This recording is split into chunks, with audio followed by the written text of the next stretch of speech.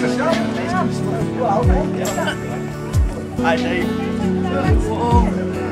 Like a kid fluffy.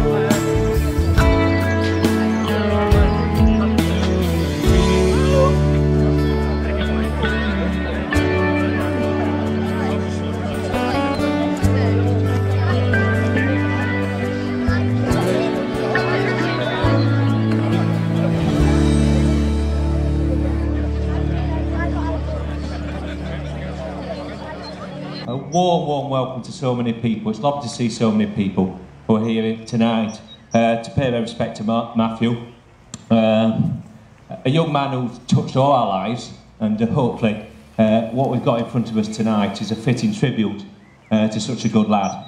He was highly regarded by this cricket club, and as I say, hopefully this is a fitting and a lasting tribute to the young man. Everyone wished to remember Matthew in different ways, and this project is just one of the ways which people wanted to remember him. Our club chairman, Mr. Trevor Newbold, who was out there, alongside Richard Cliff and Tony Fenn, decided to form the Matthew Nixon Foundation.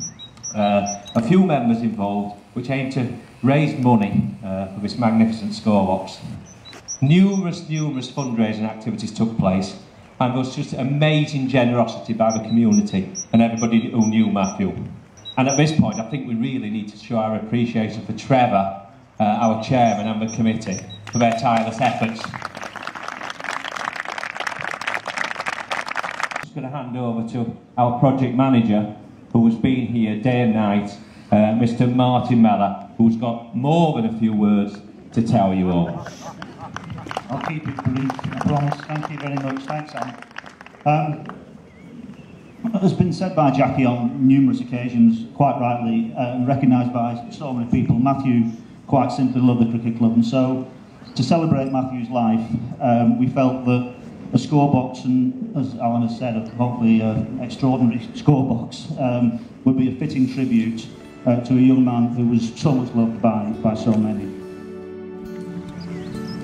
I'd just like to say thank you to everybody that's made it possible, and I'd like to declare the Matthew Nixon Memorial open.